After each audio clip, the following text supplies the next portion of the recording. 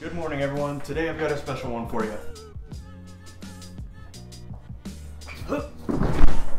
So we got to replace the grips, the heaters, as well as I got a secret for you to keep your hands warm while riding. You can really tell how worn these OD grips really are just from this close-up shot here.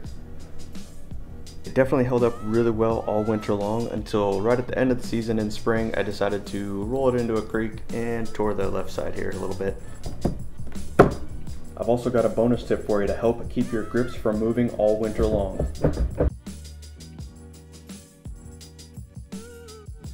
You'll also need access to air, which I'll show you why later.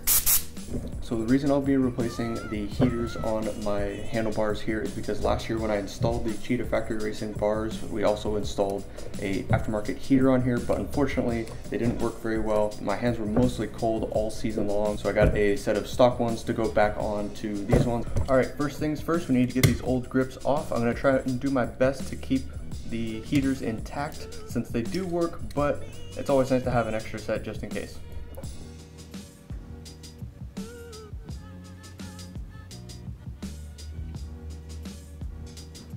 So as you can see, I'm not cutting very deep on it, just enough to cut the grip, not the heater below. So it's not leaving a mark or anything, or it's not cutting up the heater, it's just opening it up.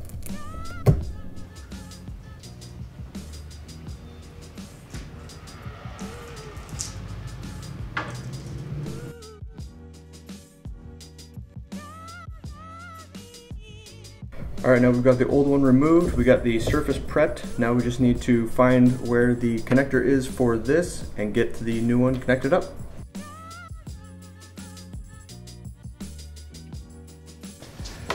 Don't mind all the missing pieces on the sled, we'll get that ready before the season. So next up, you're going to want to take this cover off right here. Underneath there you are going to find these two connectors right here are your left and right heaters. We'll need to remove these two zip ties right there, as well as right there. And then we should be able to slip these two wires right out the top. So depending on which heaters you actually go with, the ones that I had on the sled before came with a connector that just connected right to the stock harness. So the reason I chose the extended version like this, for obvious reasons, is that it just offers a lot more surface area for when you are riding. You don't have to have your hand in one spot on the bar to keep it warm. You can kind of have it anywhere on the grip and it'll keep your hand warm. The only thing that I did not realize when I bought these ones is that they did not come with the connection to just plug into the stock harness like these ones. Now if you're not electrical savvy, I would recommend getting the style that does have the connector already on it. But if you want to save a couple bucks and get these ones, then it's pretty easy to transfer over. Right now I don't have the shrink wrap to be able to do that correctly at the moment, so I'll just have to do that at a later date. We can get everything else done at least. Alright, next up we've got our cork to put on. Essentially what this does is create a layer between the heater and the bar itself to just really insulate and keep the heat from going through the bar and just dissipating. Alright, and then to install it, you'll start at the end here. Press that down a little bit. And work your way over.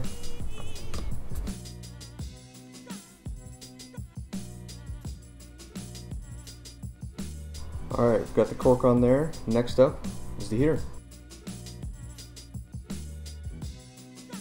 Now here you can really see the difference between how much that extended heater makes. Quite a bit. Alright, now our final step here, our grip itself. So you can tell that yes, this is going to have to be cut down, but that's why they give you such a long grip. You just need to cut it down where you want it.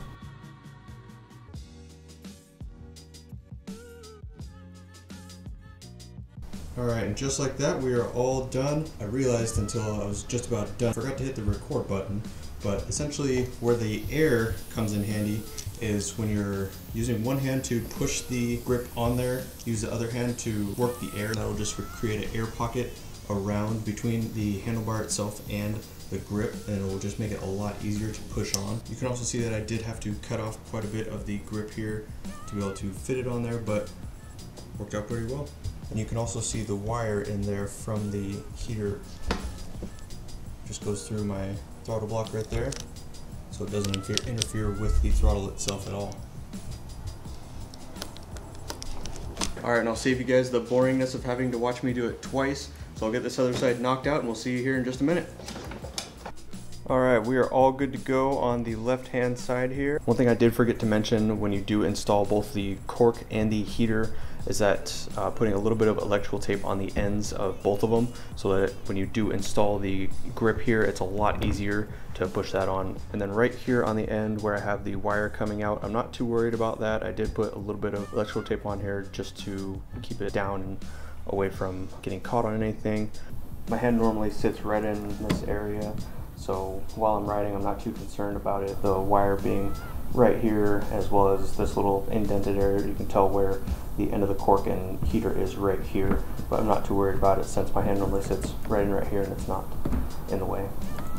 Alright everyone, that's going to do it for today's video. I'm going to get this thing put back together and then go inside and cool off. If you liked it, give it a thumbs up. Let me know what you think in the comments below, and consider subscribing if you're not already subscribed. And we'll see you next time. Thanks.